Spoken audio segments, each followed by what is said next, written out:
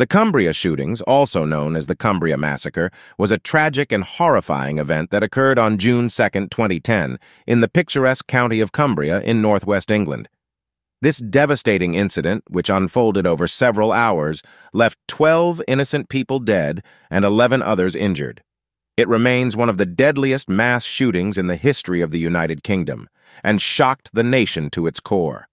Cumbria is a rural and serene county known for its stunning landscapes, quaint villages, and a close-knit community.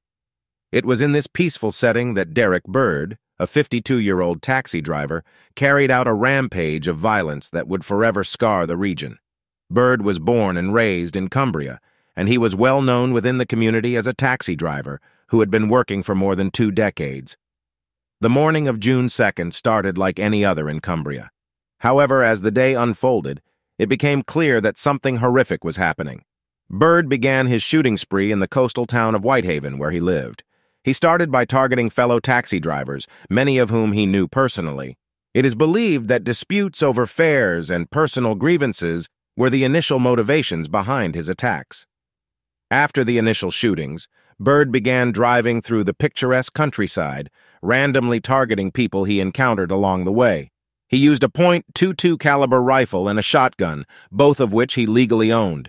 His choice of firearms, along with the knowledge of the local terrain, allowed him to carry out his rampage effectively. The police were quickly alerted, and a massive manhunt was launched to apprehend Bird.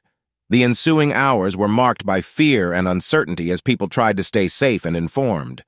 Bird's seemingly indiscriminate choice of victims added to the terror, as anyone in his path was at risk. The victims of the Cumbria shootings were ordinary people going about their daily lives. They included fellow taxi drivers, pedestrians, and even individuals who had the misfortune of crossing paths with Bird while he was on his deadly mission.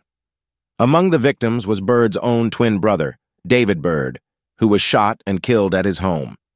The senselessness of the violence and the fact that many of the victims knew their attacker personally added a layer of tragedy to the events.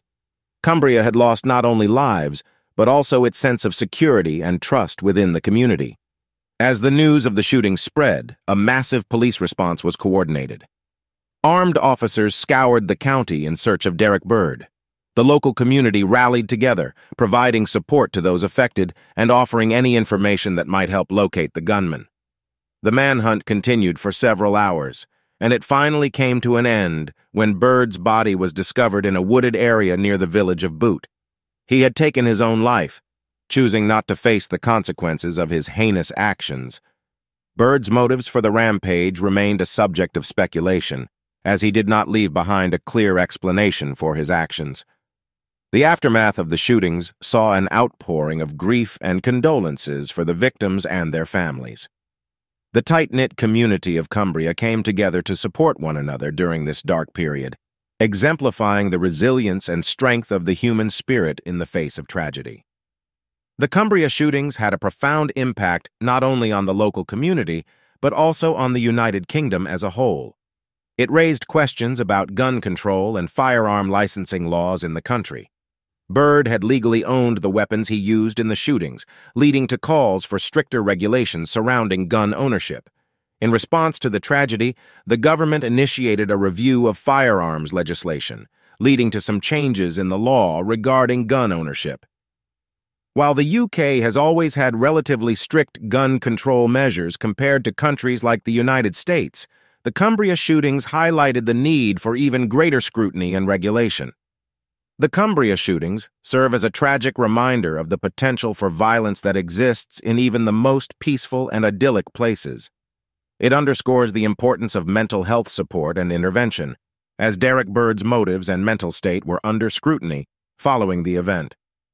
Furthermore, the response of the community and the authorities demonstrated the resilience of individuals and the capacity for communities to come together in the face of adversity. It also highlighted the need for improved communication and coordination during such incidents to minimize harm and facilitate a quicker resolution.